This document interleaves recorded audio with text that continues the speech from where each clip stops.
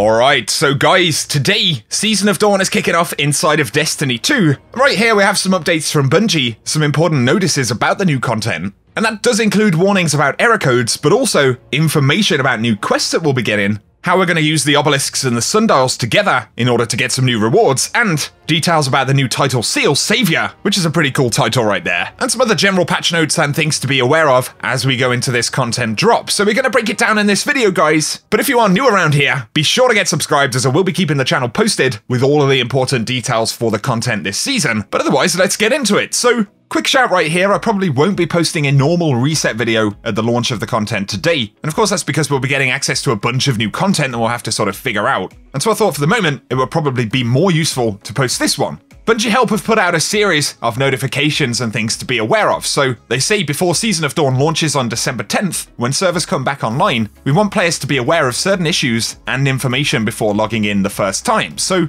some players may encounter a chicken error when logging in for the first time after update 2.70. And of course, server queues, error codes, and things like that are always a potential problem when you have a big content drop. So hopefully we'll work through any problems that there are pretty quickly. Here though, Bungie start to get into some of the content stuff, so players must have linked an Obelisk to the Sundial to receive rewards at the end of the activity. And Robbie Stevens from Bungie gave some extra information on precisely how this is going to work. So he says before your first Sundial run, a new quest will teach you how to link an Obelisk to the Sundial. The quest will start as a milestone and will be automatically granted to you when logging in. He does add that you have to complete the quest in order to access the 6-player activity. And it says via that quest, your first Obelisk will already be linked up. Just don't reset the link before your first run. So some pretty interesting mechanics that we're getting a bit of a tease to right there. He also says that there will be a variety of rewards to chase on Obelisks and in the Sundial, and he is being intentionally vague because they want players to discover the rewards firsthand. However, he does clarify that we're going to get the new seasonal artifact via a quest, so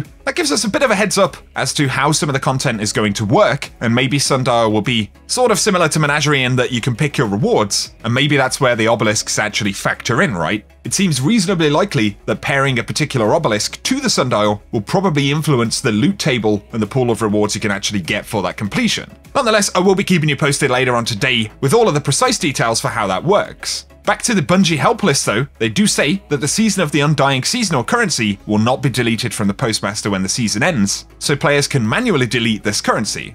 For Season of Dawn content though, the seal for the Savior title incorrectly lists a requirement of 28 triumphs completed to unlock, but the seal will actually unlock after completing the 15 triumphs listed in the seal contents. So bear that in mind if you want to start working towards that title. And once again, Savior is a pretty cool one if you ask me. They do point out that standing in front of the Obelisk does mean that you can be killed by enemies. I'm not sure whether that's a bug or whether they're actual enemies spawning out of the Obelisk or something. But here for a final couple of updates, progress may not count towards the A Matter of Time quest step if players return to orbit too quickly after completing the Sundial activity. Additionally, the shields of barrier champions will not disappear if a player is using Divinity.